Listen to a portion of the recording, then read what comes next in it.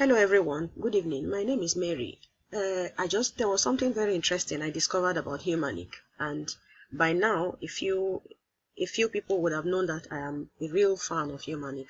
And apart from my being a fan of Humaniq, I am also an investor in the Humaniq project, because the Humaniq project is a project that I believe so much in, and I have faith in the project, and I would like the project to succeed.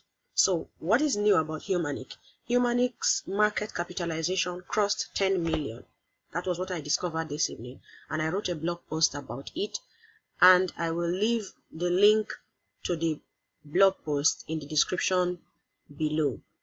Now, I also, a couple of hours later, actually about 6 hours later, I discovered something interesting about the price movement, and that was when I visited coinmarketcap.com.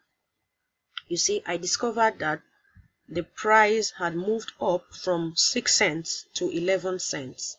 So this is really interesting, and this is phenomenal as far as I'm concerned.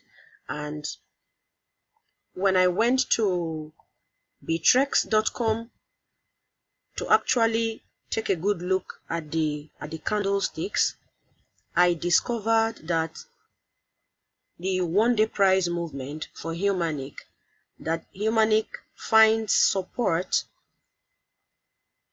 at about this very place, which is 5 cents, which corresponds with about 5 cents. If you multiply, the price here, 0.000026 BTC with the current price of BTC, which is 8,972, that will give about 5 cents. So it finds actually support at this particular point, and then resistance at this point. So even if there's going to be a pullback, in the price, except something really serious happens, I think it will hover at about this price. So even if the price drops, to about 7 cents, some investors might want to also get more tokens at that point,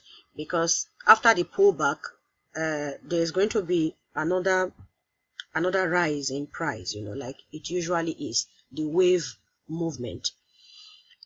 So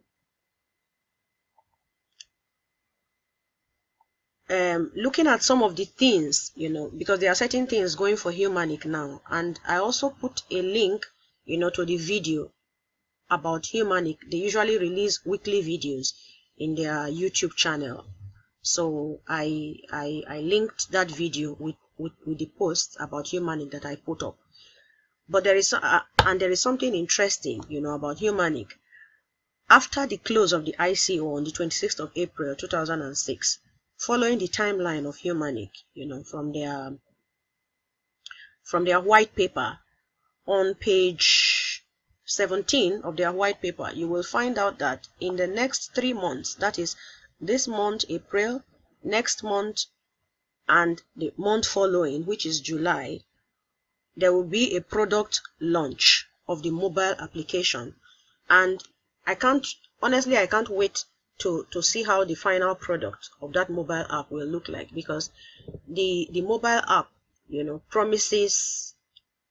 promises a facial identification, proof of face, as they call it, POF, whereby they will be able to identify the unbanked people with biometric ID, coupled with this, but this biometric ID is a special type of ID, not with fingerprints, but with facial, how do I put it now, that they capture your face, and then with your face, they will be able to, with different facial expressions, they will now be able to identify the person, the owner of that particular Humaniq account. So that is actually how they plan to go about that. For me, that is really interesting, and we will see how that is going to work out in the months ahead. Now, there is already an alpha version, that is out. If you go to your Play App Store and type Humaniq, you will be able to download the app, and that is the alpha version of the app, and try it out for yourself, and probably give a feedback regarding it.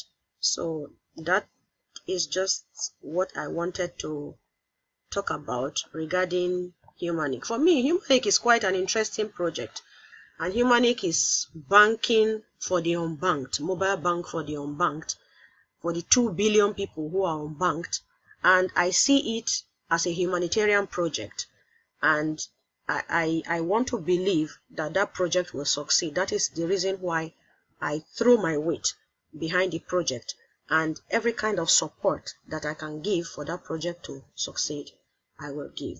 So thank you very much for listening, and please leave me your comments in the comment section below, and let me know what you think about the Humaniq blockchain project. Thank you very much, and goodbye for now. Bye.